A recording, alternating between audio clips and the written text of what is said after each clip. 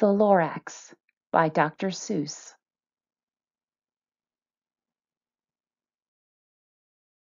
The Lorax by Dr. Seuss.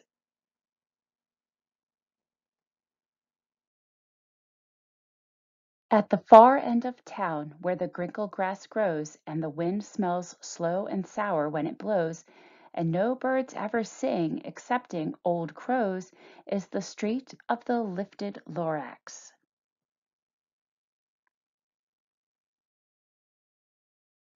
And deep in the grickle grass, some people say, if you look deep enough, you can still see, today, where the Lorax once stood just as long as it could, before somebody lifted the Lorax away.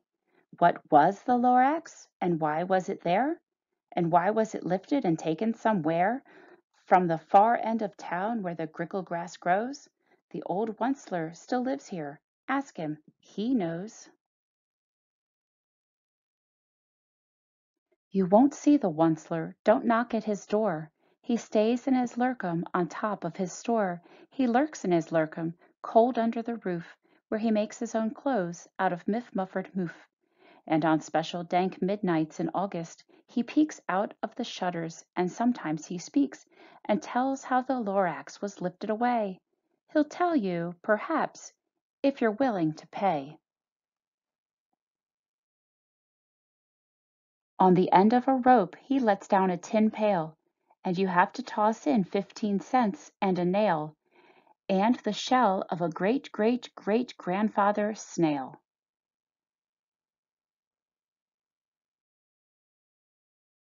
Then he pulls up the pail, makes a most careful count to see if you've paid him the proper amount. Then he hides what you paid him away in his snub, his secret strange hole in his groovulous glove. Then he grunts, I will call you by whisper-mophone, for the secrets I tell are for your ears alone. Slip! Down slips the whisper-mophone to your ear, and the old Onceler's whispers are not very clear, since they have to come down through a snurgly hose, and he sounds as if he had smallish bees up his nose. Now I'll tell you, he says, with his teeth sounding gray, how the Lorax got lifted and taken away. It all started way back, such a long, long time back. Way back in the days when the grass was still green, and the pond was still wet, and the clouds were still clean, and the song of the swomy swans rang out in space, one morning I came to this glorious place, and I first saw the trees, the truffula trees, the bright colored tufts of the truffula trees, mile after mile in the fresh morning breeze.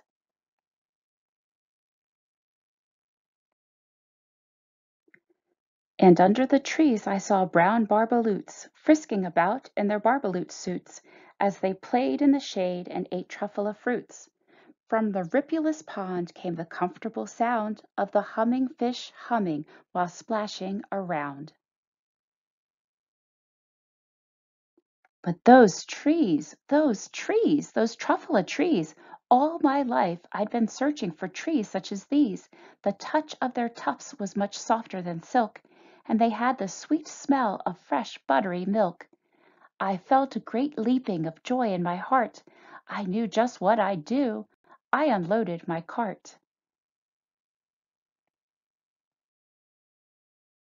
In no time at all, I had built a small shop.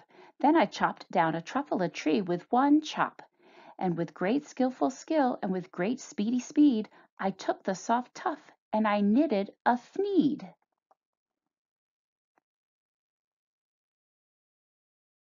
The instant I'd finished, I heard a gazump. I looked.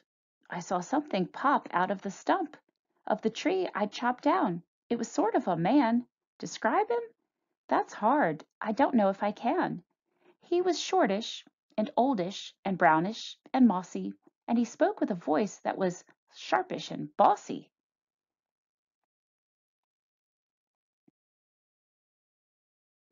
Mister, he said with a sawdusty sneeze, I am the Lorax. I speak for the trees. I speak for the trees have no tongues, and I'm asking you, sir, at the top of my lungs. He was very upset, as he shouted and puffed, "What's that thing you've made out of my truffle a tuft?" "Look, Lorax," I said, "there's no cause for alarm. I chopped just one tree. I am doing no harm. I'm being quite useful. This thing is a thneed. A thneed's a fine something that all people need. It's a shirt, it's a sock, it's a glove, it's a hat, but it has other uses, yes, far beyond that. You can use it for carpets, or for pillows, for sheets, or curtains, or covers for bicycle seats." The Lorax said, "Sir, you are crazy with greed. There is no one on earth who would buy that fool Sneed." But the very next minute I proved he was wrong, for just at that minute a chap came along, and he thought that the Thneed I had knitted was great. He happily bought it for 3.98. I laughed at the Lorax. "You poor stupid guy. You never can tell what some people will buy."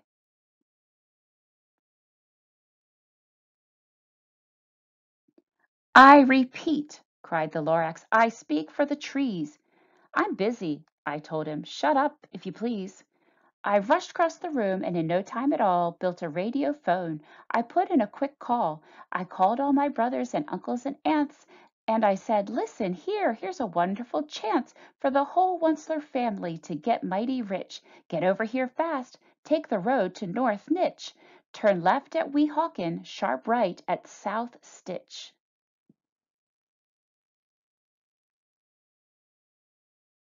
And in no time at all, in the factory I built, the whole Onceler family was working full tilt.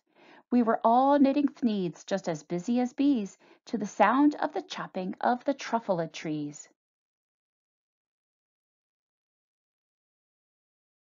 Then, oh, baby, oh, how my business did grow!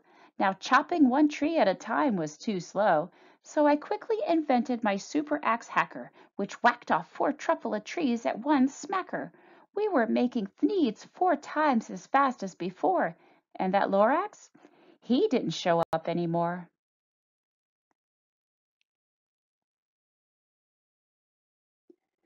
But the next week he knocked on my new office door. He snapped, "I'm the Lorax who speaks for the trees, which you seem to be chopping as fast as you please.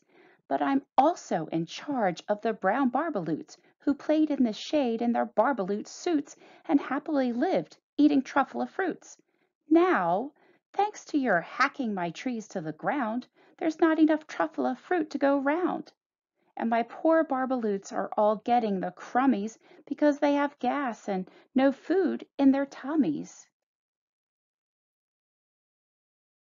They loved living here, but I can't let them stay. They'll have to find food, and I hope that they may. "Good luck, boys," he cried, and he sent them away. I, the Onceler, felt sad as I watched them all go. But business is business, and business must grow, regardless of crummies and tummies, you know.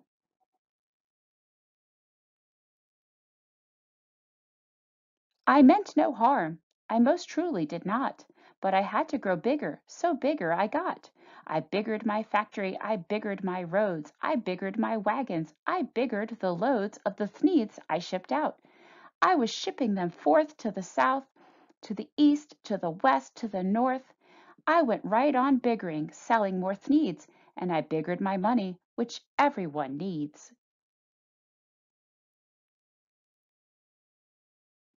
Then again he came back. I was fixing some pipes when that old nuisance Lorax came back with more gripes. "I am the Lorax." He coughed and he whiffed. He sneezed and he snuffled. He snarkled. He sniffed. "Onceler," he cried with a crufulous croak, "Onceler, you're making such smogulous smoke. My poor swomy swans, why, they can't sing a note. No one can sing who has smog in his throat."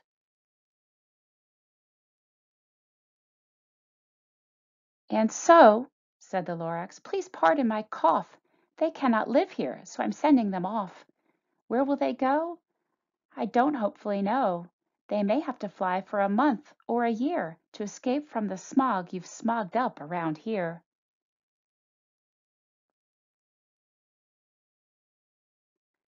What's more, snapped the Lorax, his dander was up, let me say a few words about Gluppity Glup. Your machinery chugs on day and night without stop, making Gluppity Glup, also Schloppity Schlop.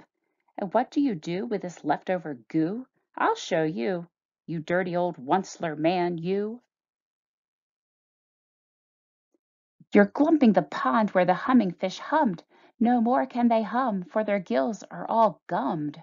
So I'm sending them off. Oh, their future is dreary.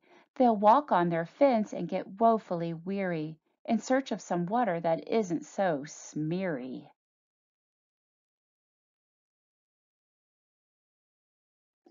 And then I got mad.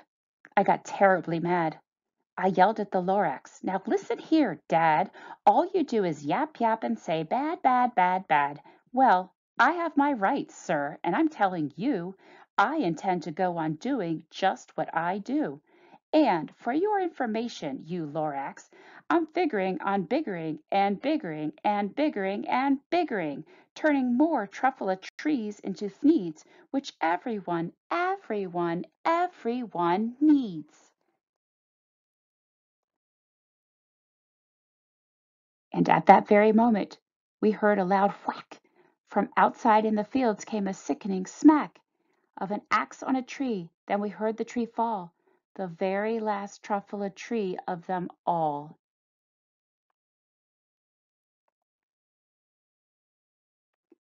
No more trees, no more thneeds, no more work to be done. So in no time my uncles and aunts, every one, all waved me good-bye.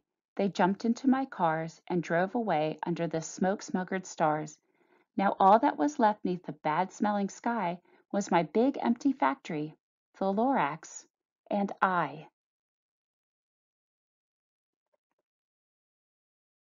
The Lorax said nothing, just gave me a glance, just gave me a very sad, sad backward glance, as he lifted himself by the seat of his pants.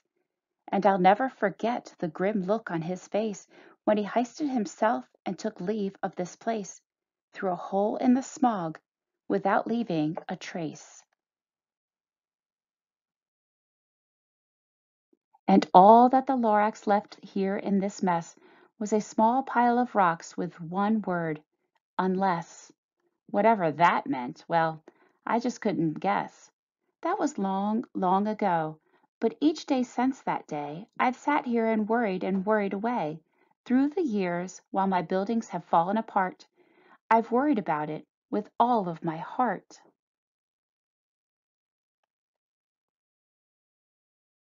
But now, says the Onceler, now that you're here, the word of the Lorax seems perfectly clear. Unless someone like you cares a whole awful lot, nothing is going to get better. It's not. So catch, calls the Onceler. He lets something fall. It's a truffula seed. It's the last one of all. You're in charge of the last of the truffula seeds, and truffula trees are what everyone needs. Plant a new truffula, treat it with care, give it clean water, and feed it fresh air. Grow a forest, protect it from axes that hack. Then the Lorax and all of his friends may come back.